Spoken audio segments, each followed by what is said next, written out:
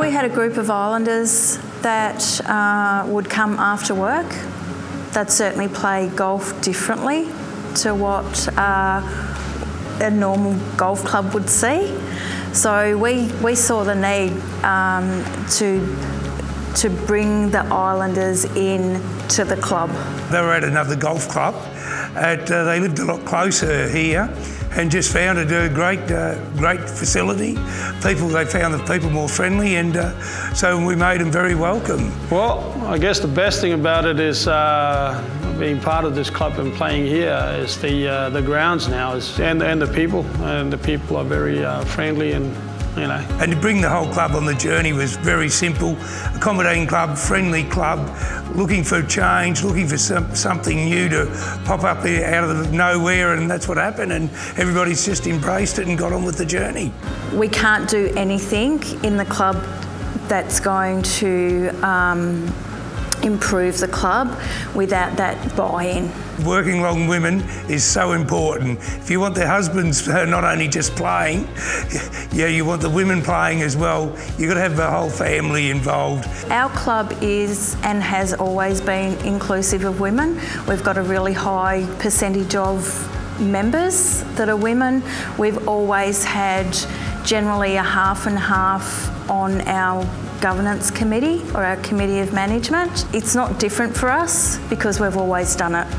You look out for grants. There's often council grants, government grants put out.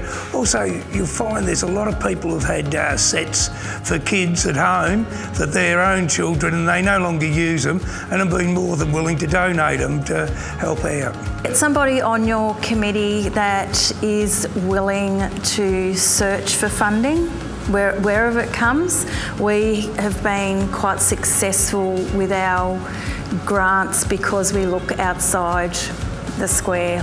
Oh, there's been quite a few challenges. One of the things, the sheer speed that they move at, it's just a no mess around. It'd become a no-brainer just to let them go. Let the islanders enjoy their golf, and that's why they want to keep coming back. With us being Pacific Islanders, we're quite family orientated, and part of the big thing about us moving here was that Redcliffe has sort of allowed us to use the facility, and because most of our people working all the time, and it's mainly after work that we get together as a community or as families, and the club has allowed us to use the facility for that sort of accommodated that sort of part for the families.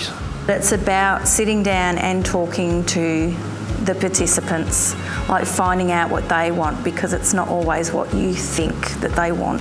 We've recently put in the playground, which has been a really good success. And that was to cater mainly for us, because when we come here, we bring families, and kids are normally, we try and keep them.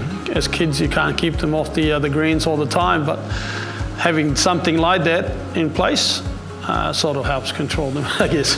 We're hoping that we can build on that, and as the children go through the playground, because they're too small, that they will go to the next stage, grab the clubs, grab the foot soccer balls, and then sort of stay within the club. We've had, great success with the Islanders, but there are other cultural groups out there that will come into the club, build our club through either golf, foot golf, or whatever other programs that we deliver. Oh, they're catering. When we had like President's Day, they brought in a pig and a sheep to put on the spit. They also then went and got chops, sausages, and they wanted to put that on as a thank you to what the Reckless Golf Club had done for them. That day was quite special, actually. That's not even the whole of the community of us here, but as Pacific Islanders, I suppose, we love food, and the way we do our food is we do like to share amongst families, and And a little barbecue means that there's normally a whole pig and a whole sheep there. So it's one of them things, yeah.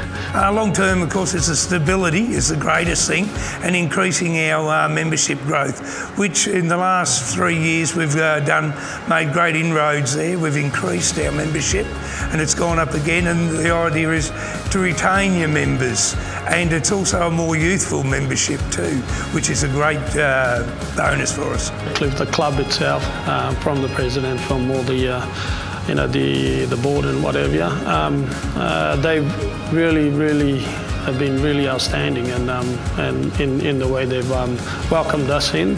It's it's a great atmosphere.